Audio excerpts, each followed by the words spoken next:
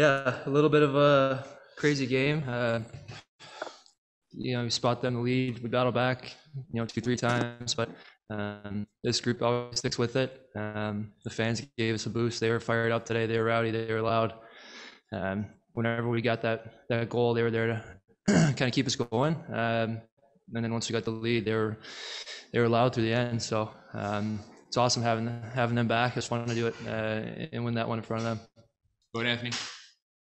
Anthony, what do you think about the way your team was battling back and then took advantage of the opportunities when they presented itself?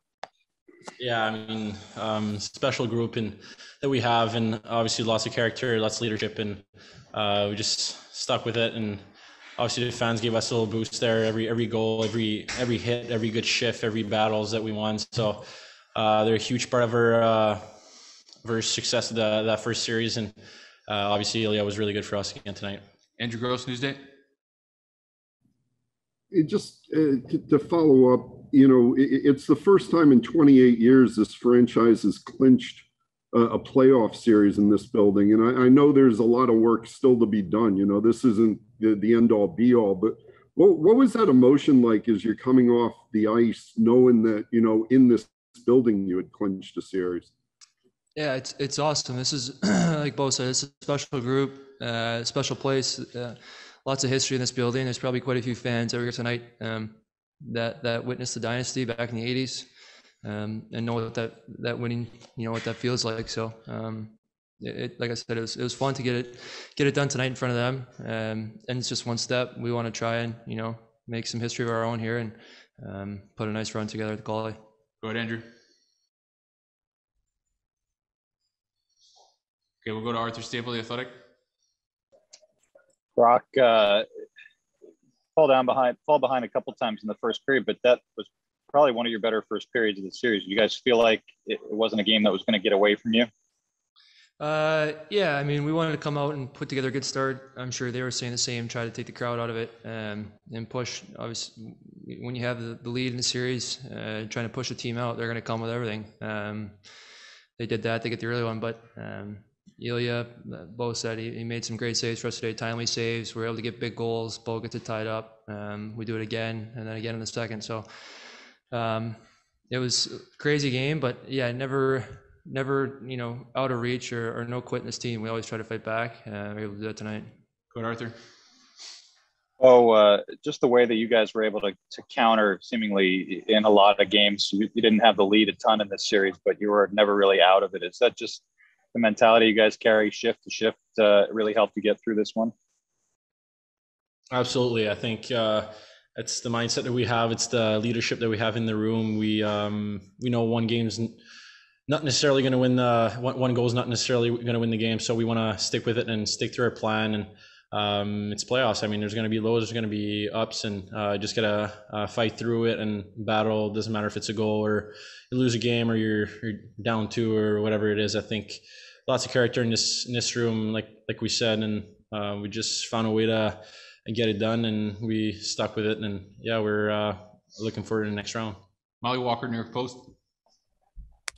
This was a pretty tight series all around, but in more than one game, you guys really grinded. Molly, can you speak into your mic? Just pull it forward. Is that better? Can you hear me better? Better, yeah.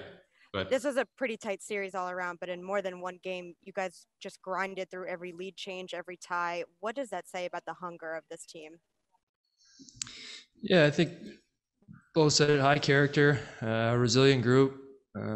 We know we have guys in here that have been around, a couple guys that have won, know what it takes. There's going to be ups and downs. You're going to be behind.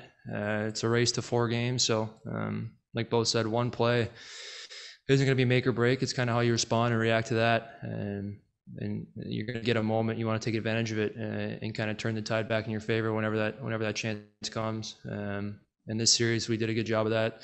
Goalies made big saves to keep a 1-goal game or tied or when we had the lead. So everybody kind of taking part and getting it done. Brian Compton, NHL.com. Brock, you mentioned the crowd earlier. Is this the most normal you guys have felt as players this whole season? Does it almost feel like a different season after starting everything in an empty building? Thanks. Yeah, it feels as close to before, everything kind of went crazy with the shutdown, and now, yeah, it's a little different. It's great to have that atmosphere, that energy, that boost when you're at home with the fans, whatever the number may be. They're rocking, they're ready to go. We've wanted to win for them for a long time, so it's nice to get them back in the building so they can see it live versus on TV. And we put together a pretty good run last year, and now we want to try and do it again and go a little bit further with them.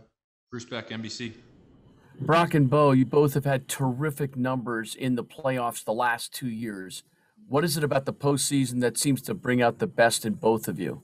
Thank you.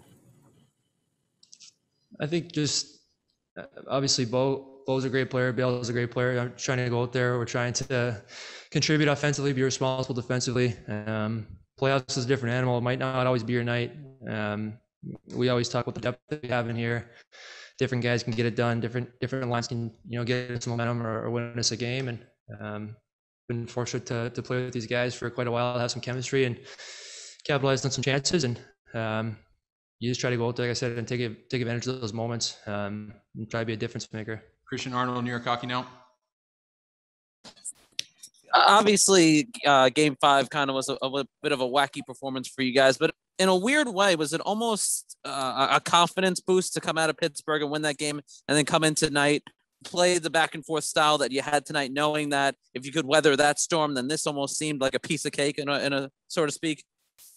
I mean, we all know that Game 5 wasn't really our game, but it's about finding a way to win, and that's what we did. And I can't really look back at what happened in the series. Doesn't matter if you win or you lose. You got to look forward. And I thought we did a good job getting ready for tonight's game. And obviously, that was our storm. I think they were going to have a push, obviously, but it was in our building. That was us to set the pace. And I think we did a good job by just sticking with our game plan. And obviously, it paid off in the second period. And I think we're on top of our game tonight. It was typical Islander win.